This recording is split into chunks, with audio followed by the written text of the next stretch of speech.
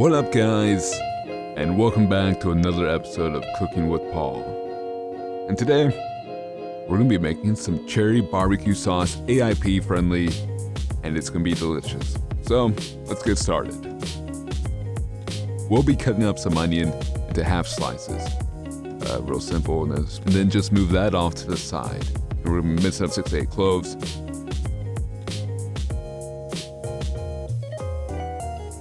Then we'll put that off to the side. You're gonna peel some carrots and cut up into little strips, or what I've been doing recently, which is even easier and faster, is just shred the carrots. So I would shred the carrots instead of doing this cutting thing, unless you really wanna cut up some carrots.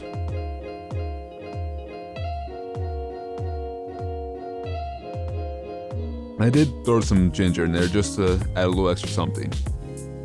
But if you do use ginger, I would say add a very tiny amount, because it is quite strong.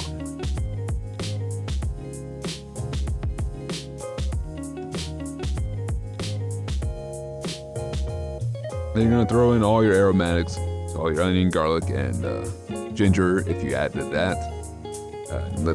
Get that all caramelized. Then go add in your carrots to the mixture.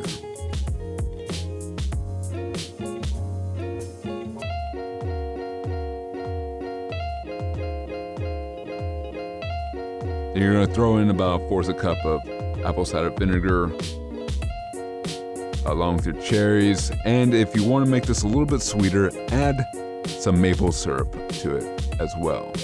A little bit extra sweetness.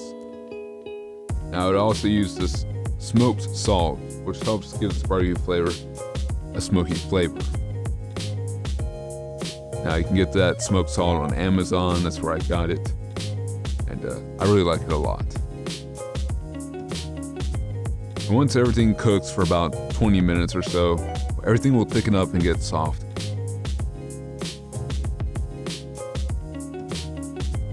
Then you can just throw it all in the blender.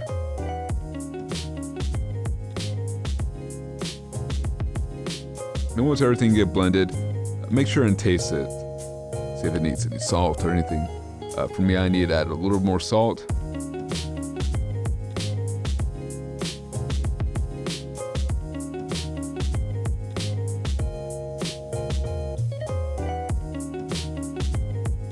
Now you got your cherry barbecue sauce that's AIP friendly.